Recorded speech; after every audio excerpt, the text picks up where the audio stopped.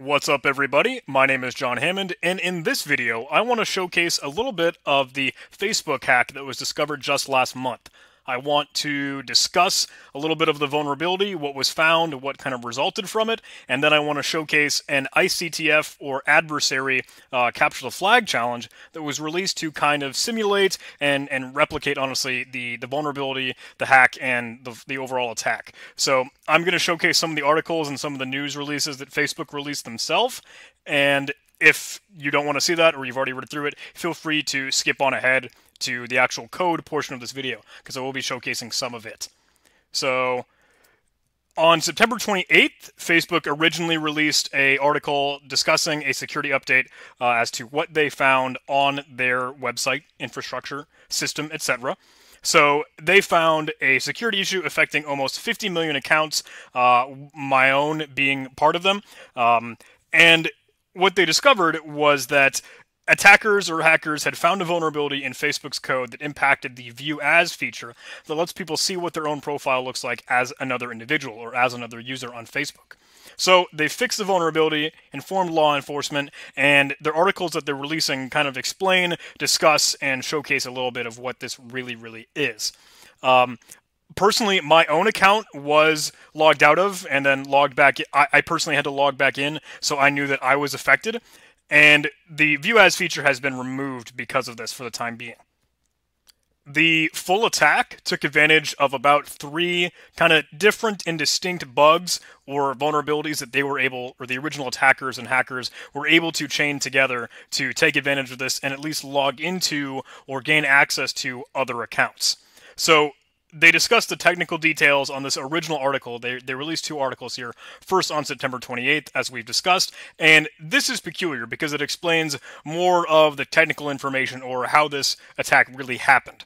So the initial compromise was the View As feature, and it's supposed to be a view-only interface, but one type of functionality or one implementation that allowed you to post stuff to Facebook. Specifically, the version that enables people to wish their friends happy birthday was kind of the golden ticket to actually finding out this vulnerability and this bug.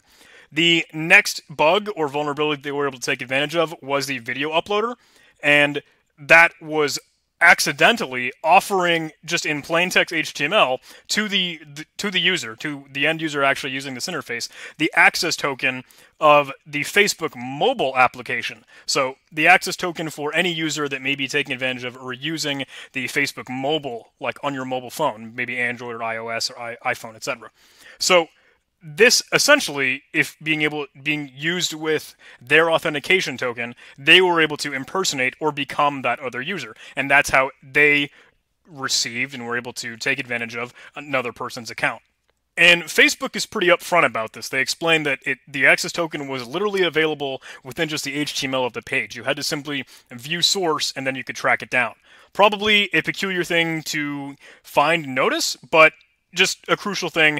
And honestly, looking at it, in hindsight, what we could do as professional people, InfoSec and Capture the Flag players, honestly, I think this is something that any one of us could do if you had that motivated attacker mindset. I don't think any of us do because we're not black hat hackers, but it's not like this is a extremely difficult attack or something to pull off. It is something interesting and very smart, so I wanted to showcase it and maybe just kind of prove to you that this is how it's done.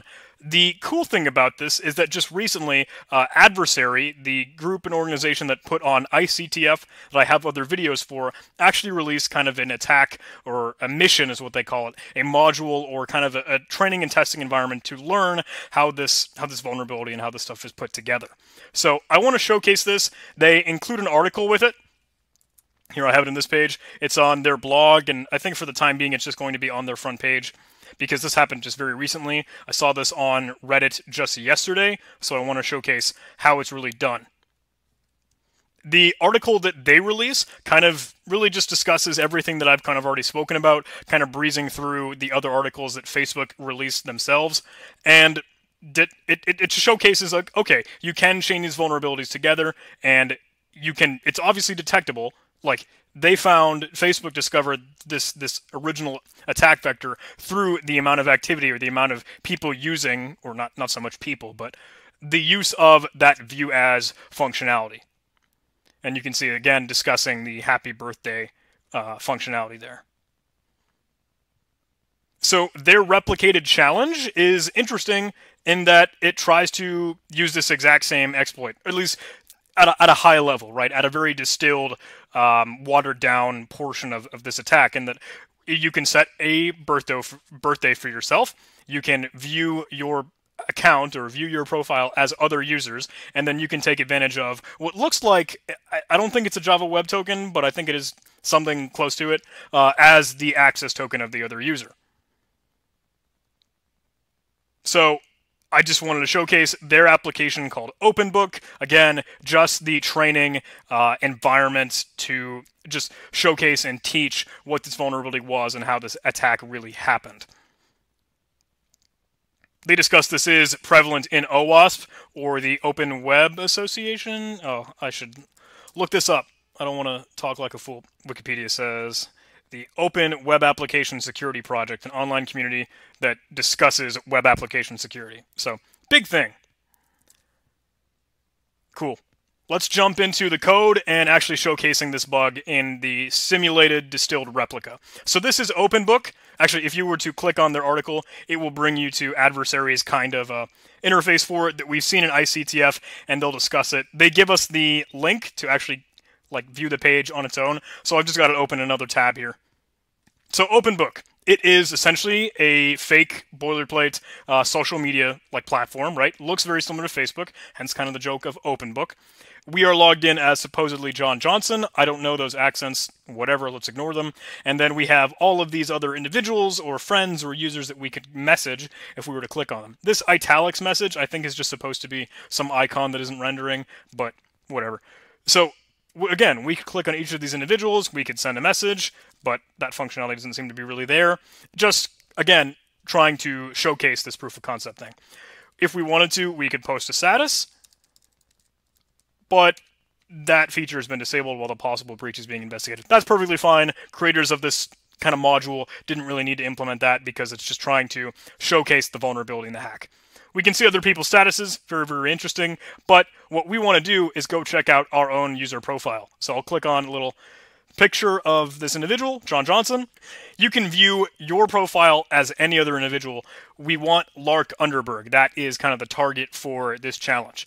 If I were to view the web page as him, you can see my URL changed just a bit. It added another get variable, view as equals 1, 1 being, I suppose, the ID of that account. But nothing has changed because we haven't set our birthday. So you can click on the settings button here, and we can specify a birthday.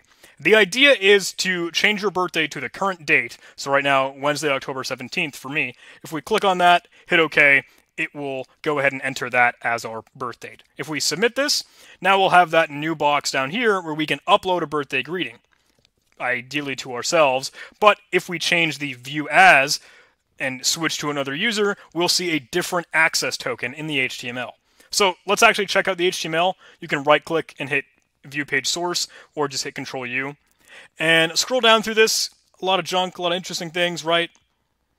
But at the very, very bottom here, when we're seeing upload a birthday greeting, the form action with upload specifies a token equals, and then this seemingly garbage, however, we can assume this is a Java Web Token or whatever the case may be, that is our unique cookie for our account. That's our individual account. But if we view this as another user, so if I change this to view as Lark Underberg, now that my URL has changed, we are viewing the page as Lark Underberg. If I view the source again, scroll down here, you can see that this token is just different from what the other one was. So I can go ahead and copy this if I wanted to. I'm going to use Edit This Cookie. That's the plugin that I've been using just in Google Chrome to change this token. And see, if I put them side by side, this token is different from the other because now we're using Lark Underberg's token. I'll hit that check mark to save it. I will refresh, and now I can see I am Lark Underberg. Cool. So we don't, in the actual attack, in the actual real Facebook hack, this wasn't showcasing messages. It was just showcasing message metadata. And adversary and the ICTF guys plainly state this as that in the real world, it wasn't messages that you were able to kind of take advantage of, but in this case, we are. So if you click on one of the individuals that you were chatting with as Lark Underberg, you can say, hey there, I want to tell you some secrets, and you can get the flag, or the capture the flag string of text or token or special key to denote that you have, in fact, exploited the vulnerability or taken advantage of it. So if you actually just view this in the source, you can see flag is happy birthday Mark. So that was cool doing it by hand, but now I want to showcase this in code, right? So let's get to the very, very start. I will remove my cookie, refresh to get back to the original page, so I'm back to being John Johnson. So let's take this URL, and let's work with a script that I have. I'm just going to use in Python, ape.py will be the name of my script, and let's say the URL can equal what we've pasted in. Let's import requests, because I like to use the request module. It's just a little bit nicer than URLlib in Python. So let's use a session object. I'll just call this S for convenience. And let's do s.get the URL. Now, once I've made that GET request, I should just essentially be working with that page, and the cookie should be created for me. So I can say print s.cookies, and we'll just see if we've got anything. Yes, we do. We have our token created. So if I wanted to drill down and specify that one, I could index it just like kind of a dictionary here. I want to say the token, and I've got that string. Okay. Now, let's go ahead and make the change to our birthday. So on the web page, we went to the settings page and we changed our birthday to 17th. I'm going to open up the developer tools. So I'm going to hit F12 just so I can see what this request really is. I'm going to refresh this and set 17 to OK. Hit submit. And it looks like this guy here. Can I see the full page of this, please? Cool. Just had to click it harder, apparently. Looks like it's making a post request to this link with the birth date being set as simply that string. So that works just fine. Let's go ahead and do that in code. I'll say s.post to this location with the birth date being this as our data. So data can equal a dictionary here, birth date with a string of that text for the current date. And now if we were to get our page, let's just say r equals the response essentially for s.get just this link. And then we can print r.text. Now we should see an upload function, just that we've seen before, because we have the upload a birthday greeting segment, or that form that we've seen just as we were doing it on our web browser. So now we can change how we are viewing this page, right? We can say, let's get as view as equals 1, just as we made that switch when we were actually viewing the page. Well, let me submit here. Okay, cool, yeah. View as equals 1, just in our URL. Simple get variable. So if I print this text now, the token that we're going to see inside the source here is not going to be our token, but as we've seen, it will be Lark's token. So let's go ahead and carve that out just with regular expressions. Let's do re.findAll token equals as much as we can, probably until an ending quote here, or I should have done a better job of actually seeing what it was that terminates the token here.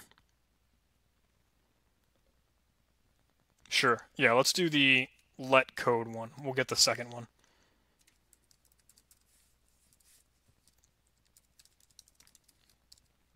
See if we get some fines, sorry. We do. This one is greedy, so let's make this regular expression lazy with the question mark at the end. And I want to actually retrieve this. And, sorry, up until an ending quotation mark. Good. So now we can get either of these. Let's just grab the first one. And that is the token that we have now for Lark. So let's say Lark token can equal that. And we will change our S cookies to actually be that value. So the best way that we can do that is actually by removing the original token that we have in our set of cookies here.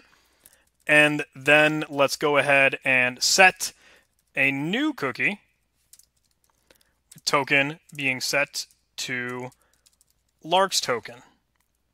And then we can get the page just as we've done before. And just get our own profile. And let's see if we are now Lark Underberg. Oh, no, I broke something. Might have to keep the user ID in here. Okay. Looks like I am viewing now as Lark Underberg, so our cookie looks like it's in place. Let's see if we can view the messages. I'm just going to grab that URL from the original page here. If I message this individual, user ID equals 3 here. Let's try that. Print r.text. Hey, are you there? I've got to tell you some secrets, and we can read the flag out just like that. If we wanted to, we can do re.findAll, flag, curly braces, everything inside of it, with just our text here. Let's print that out, and we get the flag. Let's make that lazy. Cool. So that is how we could get the flag, but let's say we wanted to be just like how the real-world Facebook attack was, where we wanted to loop through as many different user accounts as we could and get all of their different tokens.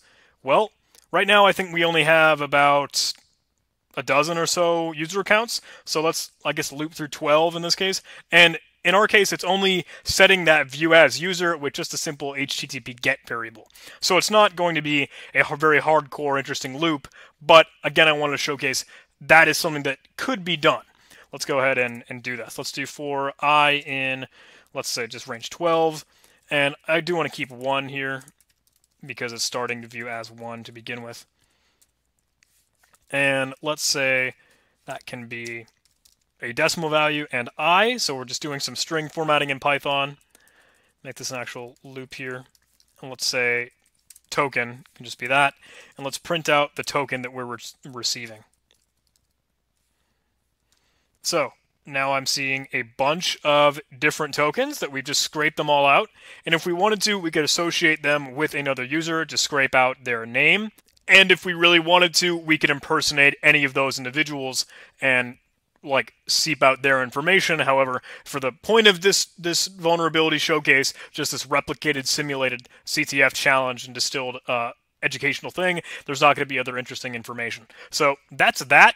That is how you can find the flag for this, and just showcasing how we could take advantage of it to really use that view as functionality and just iterate through other user accounts, as many as we wanted to.